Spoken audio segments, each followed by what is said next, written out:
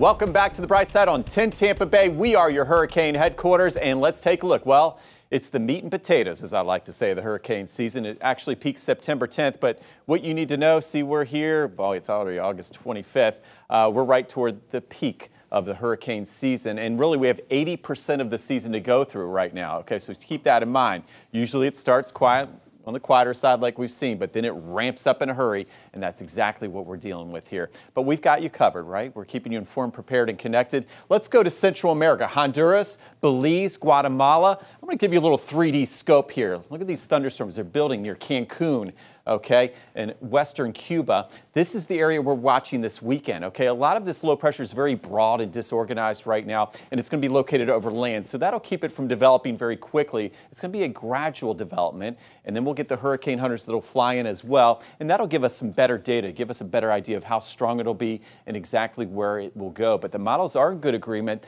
that we should and will have a tropical system, likely a tropical storm as we head into late weekend, early next week. You see the high ocean heat content that will tend to feed this system. So let's look at the winds, forecast winds. This is giving us an idea of where the system's heading. Okay, we're okay this weekend, right? Today and this weekend, but notice by Tuesday, 10 a.m., the winds will start to pick up here in Hillsborough, Pasco, Pinellas County. And then as this makes a move to the north, notice these are wind gusts. There you go. As we head into late Tuesday into Wednesday morning, we've got some wind gusts of 30, 40, 50 miles per hour and maybe even a little higher. We'll watch for the heavy rain and maybe some isolated severe weather. So just keep checking in with us, not only today, but throughout the weekend. And of course, we'll keep you and your family safe and prepared.